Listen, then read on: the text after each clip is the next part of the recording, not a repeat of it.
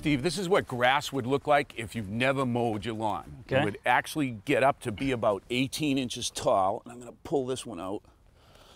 You can see how the stem grew up, and as it got older and older, finally it set all these seeds on the very top.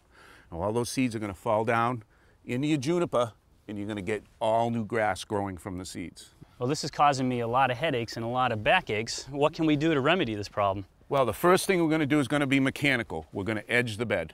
Okay. Now, to make the edge on the bed, we're going to use a half-moon edger. What we're going to do is just go up and we're going to create a line on the bed. So we're going to pick a spot, drive it in as deep as we can, and lift up. Don't flick that stuff up into the bed, because if you do, it'll just root there and create more problems. Gotcha. So just pick a spot with me, and we're going to make a straight line. What we're actually doing, Steve, is defining the edge. So on this end, I'm going to wrap this around so that it meets up with the driveway at a 90-degree angle. That looks good. Now what I want to do is remove this grass to create an air barrier between the lawn and the bed. And I'm simply going to pry it up, take it out of the bed, and put it in the wheelbarrow.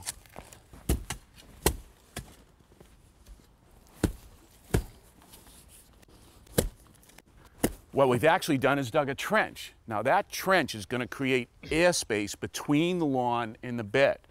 So what's going to happen is, as a plant starts to grow, the little rhizome is going to come out and try to go into the bed, but because of this airspace, it's going to dry out and die, so we won't get any more growth into here. Perfect. The trick is to maintain that edge and keep a nice, clean-looking bed line here. Okay, and what are our options for that? Well, the first option is to use a string trimmer. Now, most people use a string trimmer horizontally like this. But when you go to do this maintenance, you're going to turn it vertical. You're going to come right along that edge and keep a nice clean edge all the way down. Okay. Now, another way is with a physical barrier. And that's what we're going to do today. We're going to install a steel edging. Hence the trench. All right. This is the steel edging we're going to be using. This is pretty heavy-duty stuff. Where do you get this, Raj? I got it at my Landscape Professional Center. Cost about $4 a foot. We have 50 feet here. We're going to use $200 worth, but I think it's going to be well worth it. Once it's in place, it's going to make no maintenance on the edge of these beds. What we're going to do is slide it in place and curve it. And if you grab the end up there, pull it in. I'm going to take and line this up the driveway, and that's where we're going to start.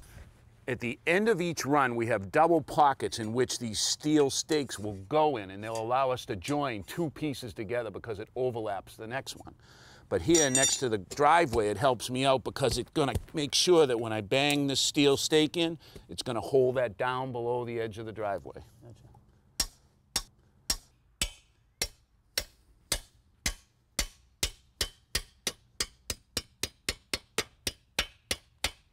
Let me show you how these two pieces of steel join together. If I take the top one and line it up with the bottom one, now you just put the stakes through the two pockets and they'll mate together.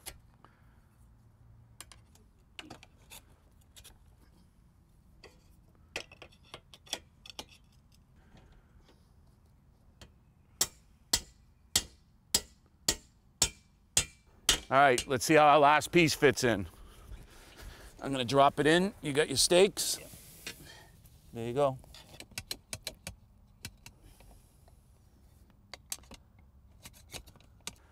Now, the steel edging is going to keep the grass from your lawn from getting into the bed. That's great, and this looks great, but what about this grass that's already growing in here? What do I do about that, Roger? You could come out here and pull forever and you'd never get it all out of the bed. So I want to treat it with an herbicide called glyphosate. All right, that's a non-selective herbicide, meaning whatever plant material it touches, it's going to kill. Including my junipers? If you got it on the junipers. If you came out here with a sprayer and got it on the junipers, yes. But we're going to apply it in such a way that it only gets on the grass. That's great. Now I fluff up the grass so it's standing nice and tall, and then I'm literally going to go and paint the herbicide just on the tops of the grasses. You don't have to go down all the way down into the roots. So you start, don't wait for me.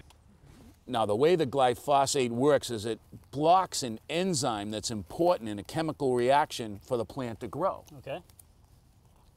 By using these foam brushes, we're applying the absolute bare minimum amount of herbicide and still will get good results.